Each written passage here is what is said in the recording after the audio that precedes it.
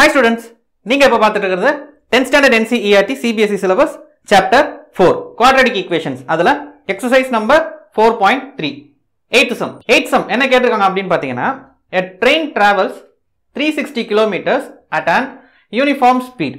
If the speed had been 5 km more, it would have taken 1 hour less for the same journey. Find the speed of the train. சரி, speed, distance இந்த மாதிரிலாம் கொடுத்துருக்காங்க, time கேட்டிருக்காங்க. அப்படின்னா நமக்கு speed and distance time இதுக்கு என்ன formula அப்படி தெரியணும் அப்படின்னு பார்த்தீங்கன்னா distance is equal to speed into time அப்படின்னு சொல்லுவாங்க. சரியா? So distance equal to speed into time. நமக்கு என்ன வேணும் இதுலன்னு பார்த்தீங்கன்னா டைம் வந்து கேட்டிருக்காங்க, அதாவது ஸ்பீடு வேணும். அப்படின்னா டைம் வச்சு ஸ்பீடை கண்டுபிடிக்கலாம் அப்படிங்கிறதுக்காக நான் என்ன பண்ணுறேன், time is equal to distance by speed. எது இந்த ஸ்பீடு இங்கே வந்ததுன்னா time is equal to distance by ஸ்பீடுக்கு எடுத்துகிட்டு வந்தாச்சு.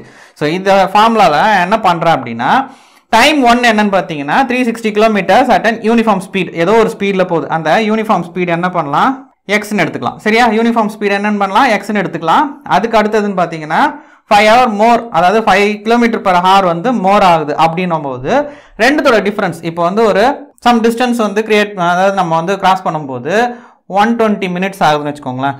இதே வந்து ஸ்பீட் இன்க்ரீஸ் பண்ணும்போது 60 minutesல போகிறோம் அப்படின்னா இதுக்கான டிஃப்ரென்ஸ் என்னது, 60 minutesா? அப்போ இது என்னது, 1 hour.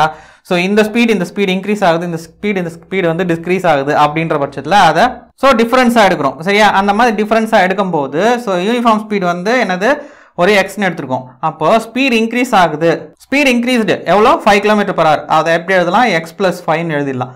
இதுக்கப்புறம் எப்படி பண்ணலாம் இந்த சம் அப்படின்னு பார்த்தீங்கன்னா நம்ம கொடுத்துருக்கிறது என்னது, டிஸ்டன்ஸ். ஸோ டிஸ்டன்ஸ், அதாவது time is equal to distance by speed. First distance என்ன, அதே 360 டிஸ்டன்ஸ் தான், கிலோமீட்டர் தான். எவ்வளோன்னு தெரியாது அந்த யூனிஃபார்ம் வந்து ஸ்பீடில். இதுக்கப்புறம் ஸ்பீடு இன்க்ரீஸ் ஆச்சுன்னா டிஸ்டன்ஸும் அந்த ஸ்பீட் கறக்கும்போது நம்ம டைம் கம்மியாகுமா, அப்போ இந்த டைம் அதிகமாக இருக்கும், இந்த டைம் கம்மியாக இருக்கும். ரெண்டுத்தையும் டிஃப்ரென்ஸ் பண்ணும்போது நம்ம கிடைக்கிறது 1 hour சொல்கிறாங்க. ஸோ இதை எப்படி எடுக்கலாம்னா அதே 360 கிலோமீட்டரை என்ன பண்ணுறேன், எக்ஸ் + 5, அதாவது நார்மலாக போயிட்டு இருக்க ஸ்பீடில் 5 km இன்க்ரீஸ் பண்ணுறேன். எனக்கு இதோடைய டிஃபரன்ஸ் எவ்வளோன்னு பார்த்தீங்கன்னா 1 hour. இதை தான் நம்ம சம்மை வந்து அப்ளிகேஷன் சம் இன்ட்டு ஈக்குவேஷனாக மாற்றுறதுக்கு இது ஸ்டெப்பு. இதுக்கப்புறம் என்ன பண்ணலாம், எல்சிஎம் எடுப்போமா. அதுக்கு முன்னாடி என்ன பண்ணலாம்னா எல்சிஎம் எடுக்கும்போது நம்ம 360 முதல் வெளியே எடுத்துடலாம். 360 வெளியே எடுத்து வச்சுக்கிட்டோம் அப்படின்னா ஈக்குவேஷனில் என்ன இருக்கும், 1/x மைனஸ் இங்கே 1/x + 5. சரியா? இது வரைக்கும் இருக்கும் நமக்கு ஈக்குவல் டு என்னது, மைனஸ் பண்ணோம்னா இதுக்கான ஆன்சர் 1. சரியா? இதுக்கப்புறம் என்ன பண்ணலாம், எல்சிஎம் எடுப்போம். ஸோ அந்த 360 அப்படியே வச்சுக்கோங்க, அது டிஸ்டன்ஸ். இது எக்ஸுக்கு பண்ணும்போது X + 5 minus X into 1 sir X. சரியா? இது -1ன்றதுனால.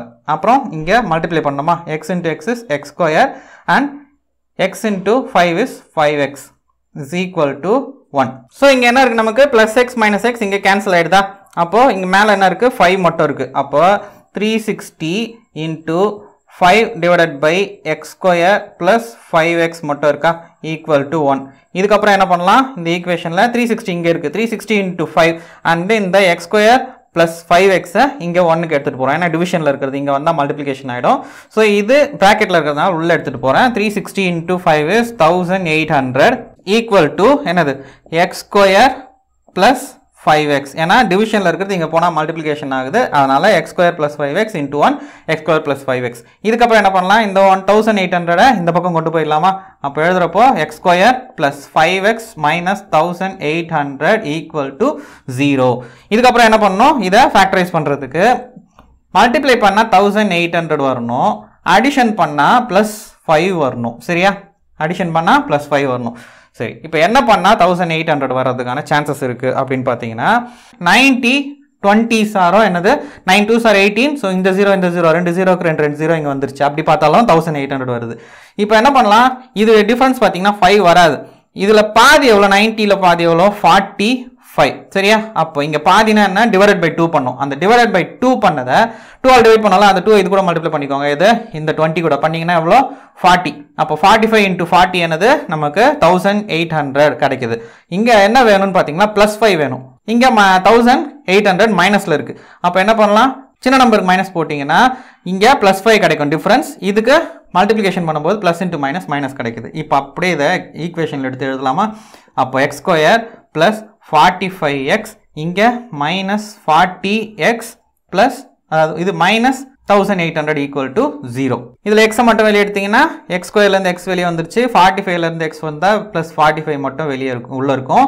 இதுக்கப்புறம் இதில் என்ன பண்ணலாம்னா மைனஸ் 40 வெளியே எடுக்கலாமா? அப்போ மைனஸ் 40 வெளியே எடுத்தீங்கன்னா இது மைனஸ் 40xன்றது வெறும் x ப்ளஸ் x இருக்குமா? இங்கேருந்து மைனஸ் வெளியே வந்துருச்சு, இதை மல்டிப்ளை ஆஃப் 40 வெளியே வந்துச்சுன்னா பேலன்ஸ் என்ன இருக்கும்? 45 இருக்கும். அப்போ என்னது? Plus 45 equal to 0. இதுக்கப்புறம் என்ன பண்ணலாம் அப்படின்னு பார்த்தீங்கன்னா இது ரெண்டுத்துல எது காமன் அப்படின்னா x plus 45, இதுக்கப்புறம் x minus 40 equal to 0. இது ரெண்டு இருக்கு. இப்போ நமக்கு கிடைச்சிருக்கிறது என்னது? ஃபேக்டரைஸ் பண்ண வேல்யூ. ஆனால் நமக்கு என்ன வேணும்? x உடைய வேல்யூ. ஏன்னா x யூனிஃபார்ம் ஸ்பீடு என்னன்னு கண்டுபிடிக்கணும். நம்ம யூனிஃபார்ம் ஸ்பீடு எப்படி கண்டுபிடிக்கிறது? இந்த x plus 45 equal to 0 and x minus 40 equal to 0 ரெண்டா பிரிச்சுக்கிறோம். இப்போ x is equal to minus 45 கிடைக்குது and x is equal to plus 40 கிடைக்குது. ஸோ இந்த ஸ்பீடு, டிஸ்டன்ஸ், லென்த், மெஷர்மெண்ட் இதெல்லாம் எதில் இருக்கக்கூடாது அப்படின்னு பார்த்தோம்னா நமக்கு வந்து நெகட்டிவ் வேல்யூவில் இருக்கக்கூடாது. நெகட்டிவ் வேல்யூவில் இருக்கிறத ஒமிட் பண்ணிடலாம். ஸோ மைனஸ் 45 இங்கே வராது. ஸோ ப்ளஸ் 40 எடுத்துக்கலாம். அதாவது x is equal to 40. அப்போ யூனிஃபார்ம் ஸ்பீடு என்ன இருக்கும்? the speed of the train is 40 km/h. So this is the answer. இந்த வீடியோ உங்களுக்கு பிடிச்சிருந்தா லைக் பண்ணுங்க, உங்க ஃப்ரெண்ட்ஸோட ஷேர் பண்ணிக்கோங்க. ஏதாவது டவுட்ஸ் ஆர் ஒப்பீனியன் இருந்தால் கமெண்ட்ல சொல்லுங்க. கூடவே டெலிகிராம் அண்ட் இன்ஸ்டாகிராம் லிங்க் டிஸ்கிரிப்ஷன்ல கொடுத்துருக்கேன். அதுலயும் நீங்க உங்களோட டவுட்ஸை ஷேர் பண்ணி சால்வ் பண்ணிக்கலாம். இதுவரை நம்ம சேனல் ஹோம் லேர்னிங் ஜோனை சப்ஸ்கிரைப் பண்ணலாம், சப்ஸ்கிரைப் பண்ணிக்கோங்க. கூடவே அந்த bell icon and all notification click பண்ணிக்கோங்க. அப்பதான் நாங்க போஸ்ட் பண்ற வீடியோஸ் உங்களுக்கு நோட்டிஃபிகேஷன்ல காட்டும். Thank you students.